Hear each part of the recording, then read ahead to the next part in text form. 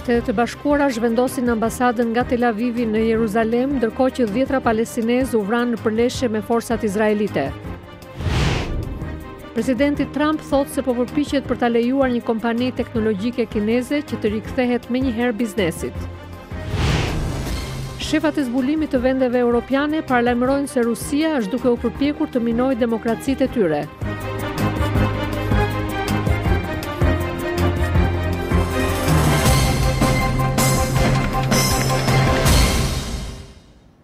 Mirëmbrëma dhe mirë se vini në programin e Zërit Amerikës Ditari, unë jam Laura Konda.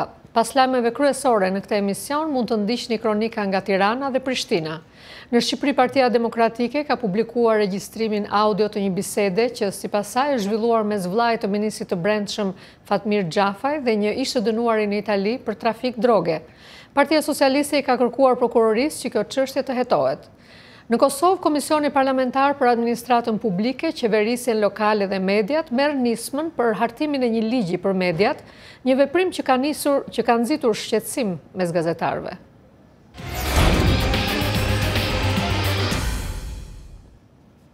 Shtetet e Bashkuara zhvendosën sot zyrtarisht ambasadën e tyre në Izrael nga Tel Avivi në Jeruzalem, ndërkohë që rreth 40 palestinezë u vranë dhe qindra u plagosën në përleshjet me forcat izraelite përgjatë kufirit të rripit të Gazës me shtetin hebre. Ambasada e përkohshme do të funksionojë brenda ndërtesës së konsullatës ekzistuese amerikane në Jeruzalem, derisa të gjendet një objekt më i përshtatshëm.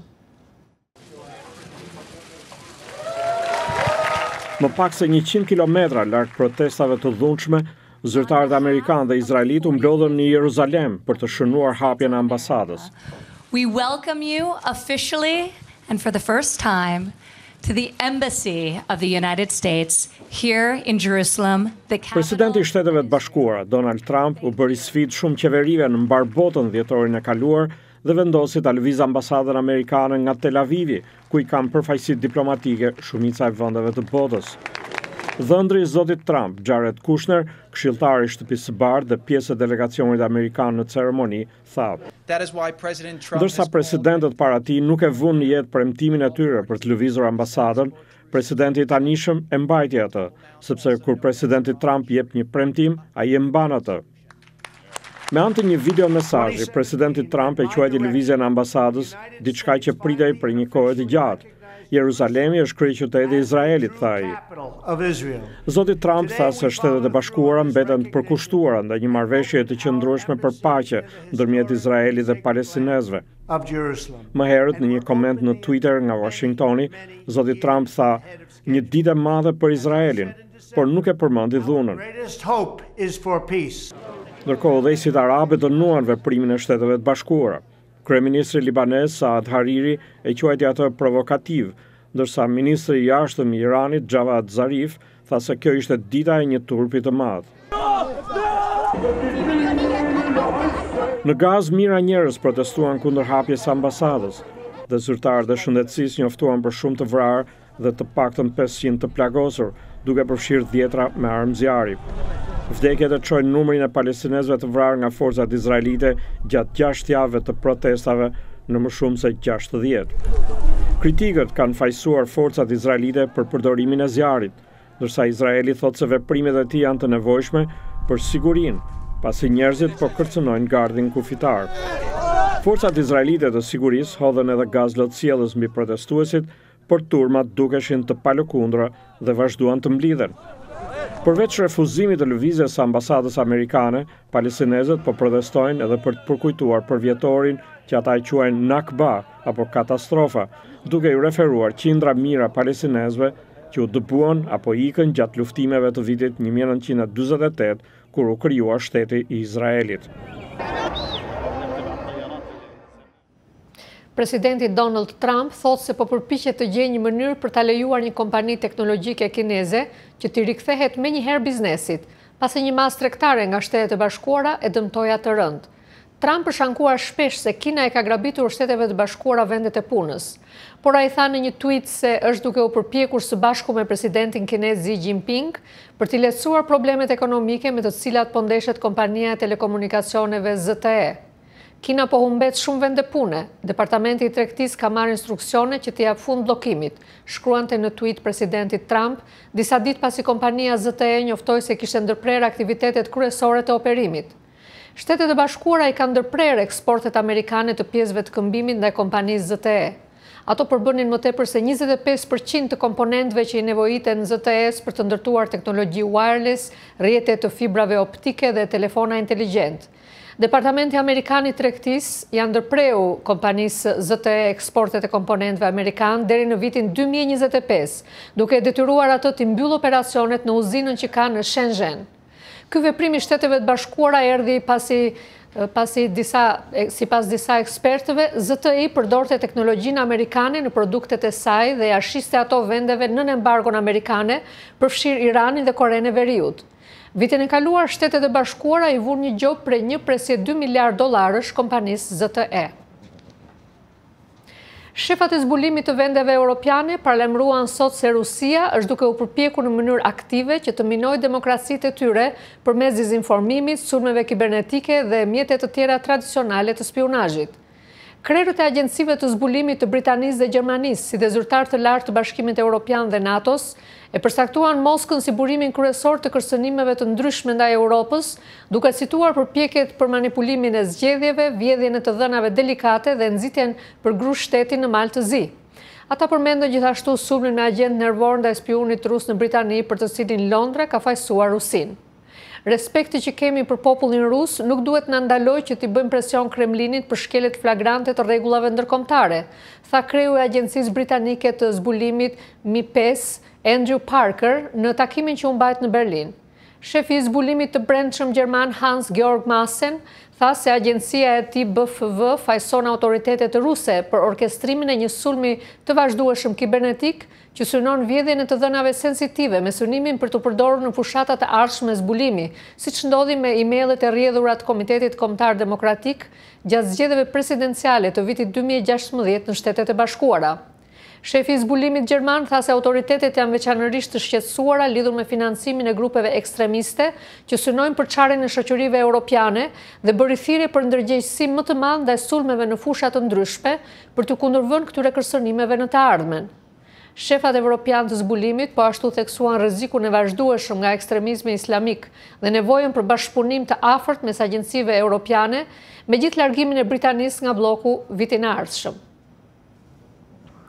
Kur mbetet më pak se një muaj nga mbajtja e një takimi të planifikuar mes presidentit amerikan Donald Trump dhe udhëhesit të Koresë së Veriut Kim Jong-un, Washingtoni është përqendruar tek mundësitë për një përparim të madh si dhe rreziqet që mund të sjellë takimi i shumë pritur. Të ndjekim hollësit. E joshjes së Koresë Veriut vazhdon edhe disa ditë pas lirimit të 3 shtetasve amerikan, zhvillim që u përcoll me lëvdata nga presidenti Trump. Përpara takimit të 12 qershorit në Singapur, Korea e Veriut premton të çmontojë një zonë të cilën e përdor për prova bërthamore. Në një postim në Twitter, presidenti Trump e cilësoi këtë një lëvizje shumë të zgjuar dhe të hijshme. Por gjatë një interviste për bashkëpunëtoren e Zërit të Amerikës Greta Van Susteren, këshilltari i presidentit për sigurinë kombëtare John Bolton tha se është e vështirë të mos i vendosësh në pikpyetje arsyet e Penianit. Është e mundur që të jetë pjesë e një gjesti të besueshëm. Është gjithashtu e mundur, siç e kemi parë në raste sikurse me Iranin apo me vetë Korenë e Veriut, që ata të ndodhen në vështirësi dhe po ofrojnë diçka nisur nga nevoja. Shpresoj të jetë e para. Deri tani premtimi vetëm publik nga Shtëpia e Bardhë dhe zhvillimi i mundshëm ekonomik i Koresë Veriut nëse arrihet një marrëveshje bërthamore dhe Peniani përmbahet asaj. Jemi të përgatitur për tregti dhe investime në Korenë e Veriut sa më shpejt të mundemi. Për një kohë të gjatë, zoti Trump është krenuar me aftësinë dhe instiktet e tij për negociata, të cilat do të vendosen në provë në takimin historik me udhëhesin e Penianit. Mendoj se palët do të analizojnë njëra tjetrën. Presidenti Trump do të ketë një shans për të parë Kimin në sy dhe të kuptojë nëse ai është me të vërtetë serioz. Siç thotë zoti Bolton, presidenti Trump do të zgjidhte të largohej nga bisedimet në vend të pranimit të një marrëveshjeje me probleme. Por, në një kohë ku gjatë fjalimeve të tij politike për krahasit thrasin Nobel, pra që presidenti të jepet çmimi i paqes, disa vëzhgues besojnë se presidenti nuk do të ishte gati të largohej nga Singapuri duar bosh.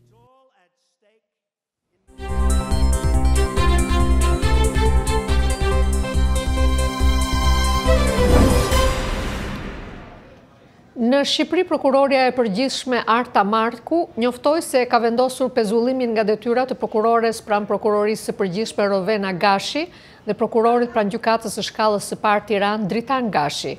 Vendimi sipas njoftimit ka ardhur pasi prokuroria e Durrësit i ka marrë të pandehur të 2 prokurorët që janë dhe bashkëshort dhe ka ngritur ndaj tyre akuzën për veprën penale, refuzim dhe mos deklarimi, fshehja ose deklarimi i rrem i pasurive, interesave private në formën e deklarimit të rrem. Të 2 bashkëshortët dyshohet se kanë fshehur pasuri të patundshme, disa apartamente të cilat nuk janë deklaruar prej tyre, por që mësohet se rezultojnë në emër të afërmve të bashkëshortëve Gashi. Zonja Gashi ishte në listën e prokurorëve ndaj të cilëve ambasada amerikane vitin e kaluar mori masën e anullimit të vizës së hyrjes në Shtetet e Bashkuara së bashku me prokurorin e përgjithshëm Adriatik Llalla, të cilit pak muaj më parë Shtetet e Bashkuara i ndaluan hyrjen në territorin amerikan. Një vendim i tillë merret ndaj zyrtarëve të huaj kur ka informacione të besueshme se janë përfshirë në raste madhore korrupsioni ose në shkelje të rënda të drejtave të njerëzit. Ndaj zotit Llalla ka nisur një hetim dhe prokuroria e Durrësit, e cila javën e kaluar ja kaloi për kompetencë krimeve të rënda në Tiranë. Po në Shqipëri Partia Demokratike publikoi sot regjistrimin audio të një bisede që sipas saj është zhvilluar mes vëllait të ministrit të Brendshëm Fatmir Xhafaj dhe një ish të dënuari në Itali për trafik droge, për ta ndihmuar këtë të fundit që të sigurojë një ngarkesë me marijuanë, deklaruan në një konferencë shtypi demokratët. Partia Socialiste reagoi menjëherë për kryetarin e grupit parlamentar, përmes kryetarit të grupit parlamentar Tauland Balla, i cili kërkoi që prokuroria të nisë menjëherë hetimet për të provuar vërtetësinë ose jo të pretendimeve të ngritura nga opozita. Të ndjekim për hollësi korespondentin tonë në Tiranë, Armand Mero. Prej ditësh Partia Demokratike pa akuzon drejt për drejt ministrin e Brendshëm Fatmir Xhafaj lidhur me të vëllain e tij të arrestuar në Itali në vitin 2002 për pjesëmarrje në një organizatë kriminale që merret me trafik droge e të dënuar në vitin 2012 nga gjykata italiane me 7 vjet dhe 2 muaj burgim. Sot demokratët publikuan regjistrimin audio të një bisede që sipas tyre është zhvilluar mes një ish të dënuari në Itali, të cilin ata identifikojnë si bashkëpunëtori X dhe vëllait të ministrit të Brendshëm Fatmir Xhafaj. Koha kur është zhvilluar kjo bisedë nuk është bërë ditur. Dy sipas Partisë Demokratike kanë bashkëpunuar më parë në trafikun e drogës dhe në bisedën e zhvilluar në një lokal në Vlorë, ishi dënuari i kërkon ndihmë vëllait të Xhafajt për të siguruar sipas demokratëve një ngarkesë me marijuanë.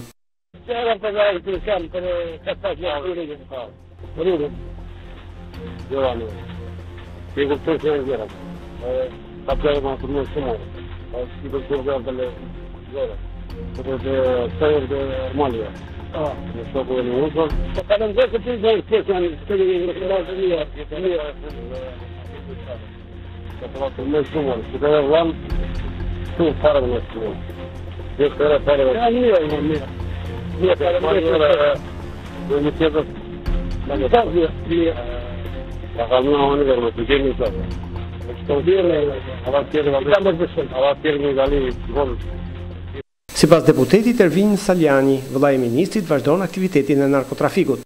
Por i paprekshëm, për sa kohë është vëllai i ministrit të Brendshëm. Fatmir Xhafaj është mbrojtja e agron Xhafajt.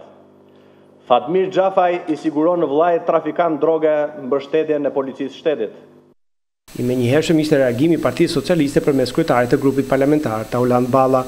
Ai kërkoi që regjistrimi të vijë në dispozicion organeve të drejtësisë, sikundër tha se Prokuroria nuk duhet t'ia lejë këtë çështje vullnetit të akuzatorëve, por duhet që në mënyrë të menjëhershme filloj hetimet kryesisht, sepse jo vetëm ne, por çdo shqiptar i zakonshëm në këtë vend meriton të ditë vërtetën edhe për të pretendim. Për ne askush nuk është më mbi ligj. Dhe askush nuk e bën ligjin dot në këtë vend përveç organeve të drejtësisë. Zoti Xhafaj është vënë në akuzë nga demokratët si i ka siguruar mbrojtje vëllait të tij se madje për këtë ai ka ndërhyrë për të bërë dhe një ndryshim në kodin e procedurës penale në nenin për ekstradimet. Por sot kryetari i komisionit të ligjeve dhe relatori për ndryshimet në kod Ulsi Manja hodhi poshtë këtë pretendim. Ky draft dhe posaçërisht neni 491 gërmaf për të cilën hedh balt nga mëngjesi ndark opozita ka qenë i reflektuar jo vetëm në draftin e diskutimit në grupin e punës të ekspertëve, por në datën 12 mars, një ditë përpara se sa komisioni i ligjeve të fillonte diskutimin dhe miratimin në barim të projektligjit për disa ndryshime në kodin e procedurës penale, ka qenë i shpërndar në variantin e integruar. Ndaj zotit Manja reagoi kreu i grupit të Lëvizjes Socialiste për Integrim Petrit Vasili, ish ministri i drejtësisë, duke folur për një mashtrim të radhës sipas tij të kolegëve socialistë. Zoti Vasili u shpreh se ndryshimi nuk ishte evidentuar, por ishte futur tinës dhe se ai nuk ishte dhënë miratimin e tij për të. Për zërin e Amerikës, Armand Mero, Tiranë. Në Kosovë, Komisioni Parlamentar për Administratën Publike, Qeverisjen Lokale dhe Mediat hodhi nismën për hartimin e një ligji për mediat, duke nxitur shqetësimin e komuniteteve të gazetarisë. Derisa deputetët pohojnë se ligji që do të hartohet synon rregullimin e problemeve me të cilat përballet media dhe mbrojtjen e tyre, gazetarët e cilësojnë si përpjekje për të vënë në kontroll mbi ta. Nga Prishtina njofton korrespondentja jon Edlira Blaca. Komisioni për Administratë Publike, Qeverisje Lokale dhe Media në Kosovë diskutoi të hënën lidhur me nismën e paraqitur javën e kaluar për hartimin e një ligji të veçantë për mediat. Ideja për hartimin e këtij ligji ka ngritur shqetësime të organizatave që merren me mbrojtjen e gazetarëve në Kosovë. Asociacioni i Gazetarëve të Kosovës, përmes një reagimi me shkrime, ka cilësuar atë si tendencë politike për ta kontrolluar, kufizuar dhe cenuar lirinë e shprehjes. Por në diskutimin e sotëm në Komisionin për Media, kryetari i tij Nait Hasani tha se ky ligj po bëhet për t'i mbrojtur mediat dhe jo për t'i kontrolluar ato. Ne kemi Komisionin pavarur për media, dhe ai Komisioni pavarur për media nuk ka kryer ose nuk ka përgjegjësi të merret me këto, për shkak se ka licencimin edhe frekuencat. Tjera punë nuk ka në raportin e mediave. Kështu që ti kemi një ligj për mediat e shkruara, mediat online, Facebookën, YouTube'n, edhe televizionet që janë pjesë, kështu që një ligj cili do të ketë një mundësi jo t'i kontrolloj, po t'i mbroj. Petrit Çollaku nga Asociacioni i Gazetarëve të Kosovës thot se ky institucion nuk është njoftuar as këshilluar nga Komisioni për Media para se të paraqiste nismën për hartimin e ligjit të ri për mediat. Është këtë komuniteti në pritje. Fillojmë konsultimet, fillojmë debatet, takimet, le të na thrasin dhe takohemi edhe të shohim se për çfarë është ideja.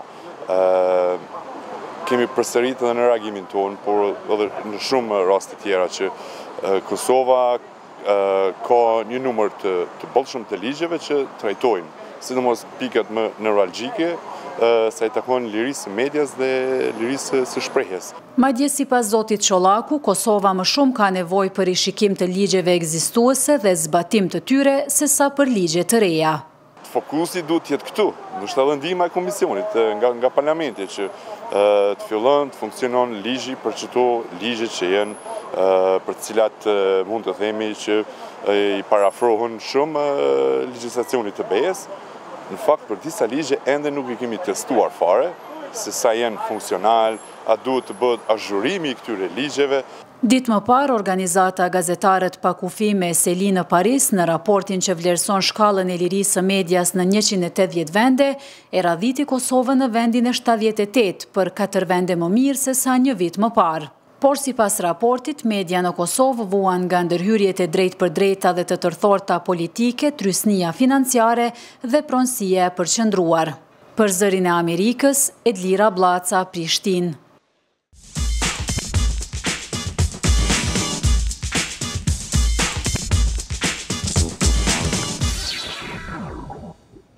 Çmimi Nobel për paqen i jepet çdo vit një personi apo një grupimi që ka punuar më shumë dhe më mirë për vëllazërinë mes kombeve, që kur u dha për herë të parë në vitin 1901, ky çmimi është dhënë aktivistëve social si Martin Luther King, Nelson Mandela, Muhammad Yunus, organizatës së Kryqit të Kuq ndërkombëtar dhe vetëm një vit më parë u dha fushatës ndërkombëtare për eliminimin e armëve bërthamore.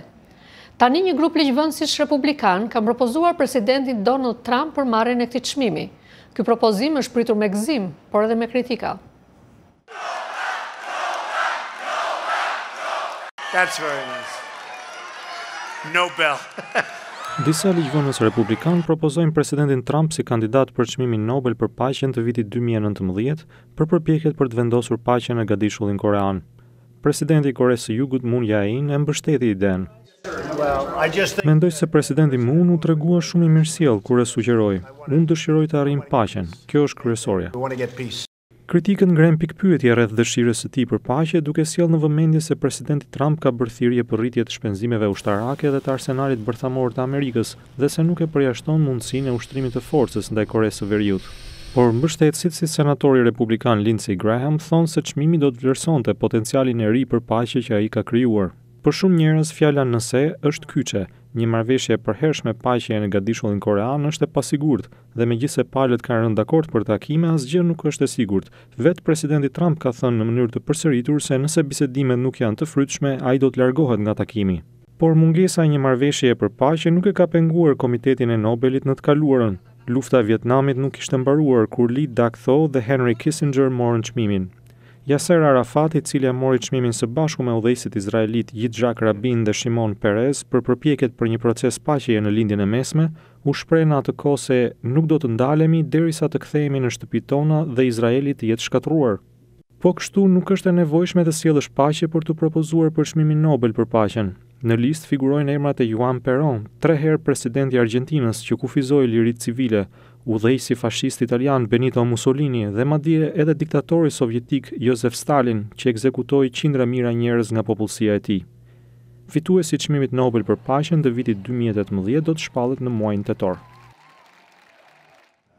Do të vazhdojmë me një tjetër temë. Banorët përgjatë kufirit mes Shteteve të Bashkuara dhe Meksikës në Arizonën Jugore dhe Kaliforni kanë parë këto ditë ngritjen e mureve dhe dislokimin e trupave të gardës kombëtare. Megjithëse shpesh kjo karakterizohet si një çështje bardhëzi, të drejtat e njeriut kundrejt sigurisë, kufiri është një çështje shumë dimensionale për njerëzit që banojnë atje. Të ndjekim reportazhin e 2 gazetarëve të Zërit Amerikës. Punonjësit e bujqësisë nga të dy anët e kufirit punojnë shumë këtu në San Luis të Arizonës. Për shumë prej tyre, si dhe banorë të tjerë lokal, jeta në anën tjetër të kufirit është e padukshme. Kufiri është i qetë, thonë këta banorë. Por në këtë qytet të qetë, ku banorët merren me bujqësi ose punojnë në fabrika, popullsia latinoamerikane që përbën shumicën e sheh kufirin si një çështje të ndërlikuar. Maria Herrera, e cila është nën, punon në fermë. Ajo është banore e përhershme e Arizonës. Ajo shqetësohet se trafiku i drogës po ndikon tek fëmijët e qytetës, disa fare të rinj, 12 vjeç. Nuk ka punë për ta, nuk ka asgjë, prandaj mundësia më e mirë shpesh është të zgjedhin rrugën më të lehtë, të vjedhin, të përdorin drogë ose të bëhen korrier droge matan kufirit. Garda kombëtare vendosur kohët e fundit në këtë zonë ndihmon patrullën kufitare për monitorimin e aktiviteteve të paligjshme, por Maria Herrera nuk është e bindur se kjo përpjekje ka për të patur rezultat. Ajo shpreh shqetësim për pasojat që do të ketë një kufi i militarizuar tek njerëzit pa dokumente.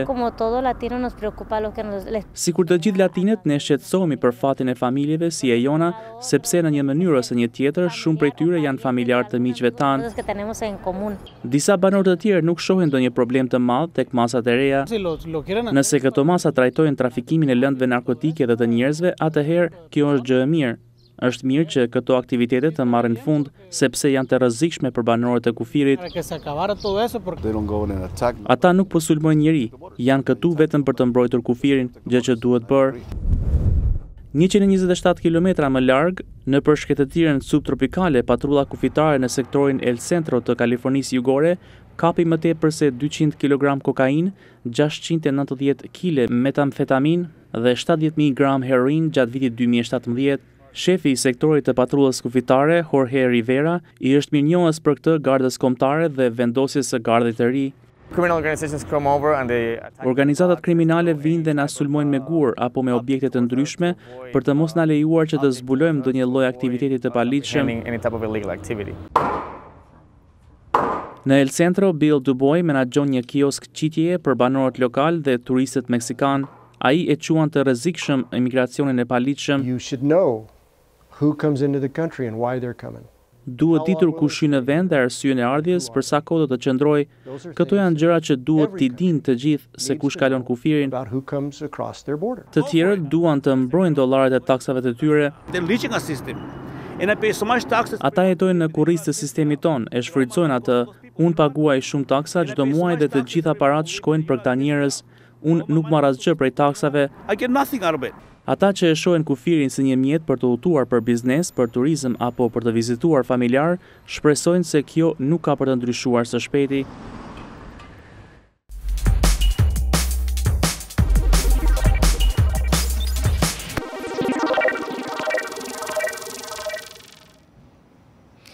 Një studim i ri i organizatës që kërkon dëmshpërblimin e viktimave të përndjekjes naziste konstaton se Amerikanët kanë pak njohuri për Holokaustin, skemën shtetërore të persekutimit sistematik dhe vrasjes së 6 milion hebrejve nga regjimi nazist dhe bashkëpunëtorët e tij. Anketimi tregon se mbi 90% dëshirojnë që fëmijët të mësojnë për këtë në shkolla. Siç thon korrespondentja e Zërit Amerikës Anush Avetisian, është hapur në Washington një ekspozitë që tregon se si vetë Shtetet e Bashkuara reaguan ndaj genocidit të gati 70 vjetëve më parë. Dhjetra njerëz presin në radhë përpara muzeut të Holokaustit për të parë ekspozitën e re. Americans' own isolationism in the aftermath of World War I. Izolacionizmi i vetë Amerikës pas luftës parë botërore, ksenofobia, racizmi dhe antisemitizmi këtu në SBA ndikuan mbi mënyrën se si u përgjigjëm zhvillimeve ndërkombëtare. Kriza ekonomike e depresionit të madh dhe të gjitha kushtet e tjera i dhanë formë reagimit të amerikanëve ndaj nazizmit. Harta interaktive, rezultate anketimesh si dhe faqet e para të gazetave të asaj kohe tregojnë se me gjithë dijenit për Gjermaninë naziste, amerikanët ishin fare pak të informuar për persekutimin masiv të hebrejve. Historiani Daniel Greene e emërton këtë fenomen dështim të imagjinatës. Citizens in Indiana reading the Indianapolis Star. Edhe banorët e Indianës mund të lexonin në gazetën lokale të shtatorit 1935 për ligjet e Nurembergut që u hoqën shtetësinë hebrejve. Pra, edhe po të mos jetoje në një metropol kryesor, mund të lexoje për kërcënimin nazist në mbar SBA-n. Në vitet 1930, SBA-ja përcaktoi kuota strikte për të kufizuar emigracionin. Megjithse shumë njerëz ende mund të hynin në rrugë të ligjshme, shumë pak refugjat pranoheshin. Çdo valixhe këtu përfaqëson 5000 njerëz që prisnin për të marrë një vizë amerikane. Shumë vdiqën pa e marrë dot kurrë. Periudha e pritjes për të marrë vizë në vitin 1933 ishte 3 vjet dhe në vitin 1939 u bë 11 vjet. Në listën e pritjes për viza ishin mbi 300.000 njerëz të lindur në Gjermani. Në nëntor 1938, amerikanët dëgjuan për natën e kristalt, gjatë së cilës u kryen fushata përndjekse ndaj bizneseve të vogla të hebrejve në Gjermani. Një seri anketimesh u zhvilluan në SBA atë vit, kur u pyetën nëse i mbështesnin veprimet e nazistëve, 94% e amerikanëve u përgjigjen jo. Por kur u pyetën nëse do të lejonin më shumë refugjat gjermanë të hynin në SBA, 71% u përgjigjen negativisht. Kështu fitoi izolacionizmi. Vetëm pas poshtjes së nazistëve në maj 1945, u shfaqën fotot e para të kampeve të vdekjes dhe amerikanët panë për masat e vërteta të masakrës. Ekspozita amerikane dhe Holokausti ka ringjallur jo vetëm interesin për Holokaustin, por edhe vetdijen për paralelizmat e rrezikshme të kohëve moderne. Dallohet tek urgjenca me të cilën administrata Clinton trajtoi Kosovën dhe Bosnjën, kur pikasën se kishte gjenocid të mundshëm, madje edhe tek reagimi ndërkombëtar ndaj Ruandës në po të dekadë të viteve 90. To Rwanda in that decade, the 1990s. Ekspozita risjell në kujtes shumë prej tmerreve të Holokaustit dhe provon edhe një herë se heshtja dhe dëshira për të distancuar nga tragjedia e dikujt tjetri mund të çojë lehtësisht drejt katastrofës. Ishin këto materiale të përgatitura për ditarin e sotëm. Ditari mund të ndiqet drejt për drejt në faqen tonë të internetit zëriamerikës.com, si dhe në Facebook. Natën e mirë dhe mirupafshim.